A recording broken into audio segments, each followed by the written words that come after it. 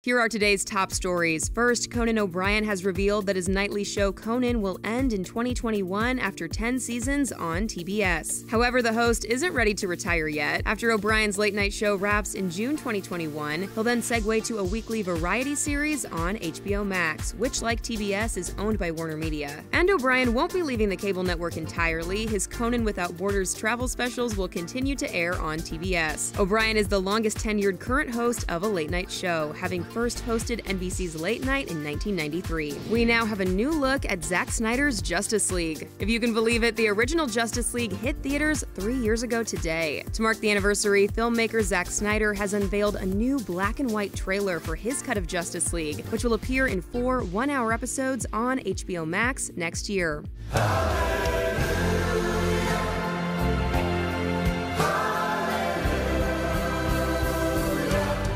The Snyder Cut of Justice League comes after years of fan campaigning for the filmmaker to be allowed to complete his vision, after stepping away from the project in May 2017 following a family tragedy. Director Joss Whedon stepped in to complete Justice League, which underwhelmed at the box office. No release date has been set yet for Zack Snyder's Justice League. We know a TV spin-off of the forthcoming film The Batman is in the works at HBO Max, but now there's already been a switch-up behind the scenes. If you are justice,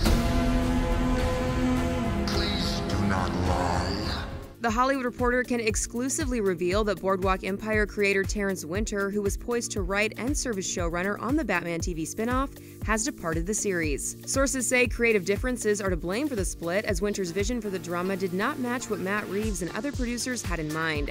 A search is underway for a new showrunner for the still untitled drama that has been going by the working title of Gotham Central. HBO Max and studio Warner Brothers Television declined to comment. For more on all these stories, head to THR.com. For The Hollywood Reporter News, I'm Tiffany Taylor.